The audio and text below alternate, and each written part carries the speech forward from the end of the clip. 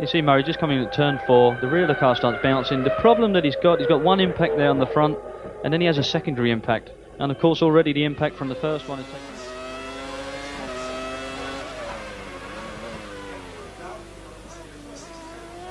164 millièmes de retard, c'est un écart stable.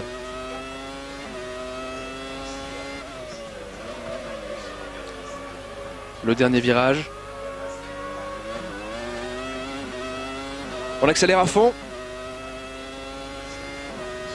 1,26,7. La Ligier est moins à l'aise dans le dernier secteur où Olivier Panis. They've got so many new things at the team. They've moved their factory. They've got a new engine.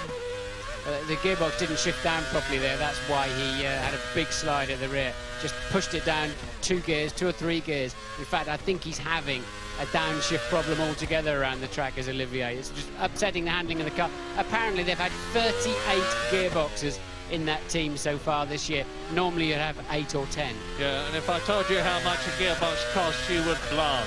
But meantime, Ralf Schumacher must have been Nachmittag. Und für ihn kann es sich auszahlen.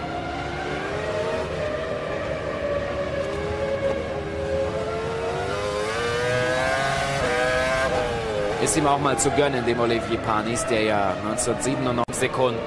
Und das ist Panis auf Punktekurs für Prost Peugeot.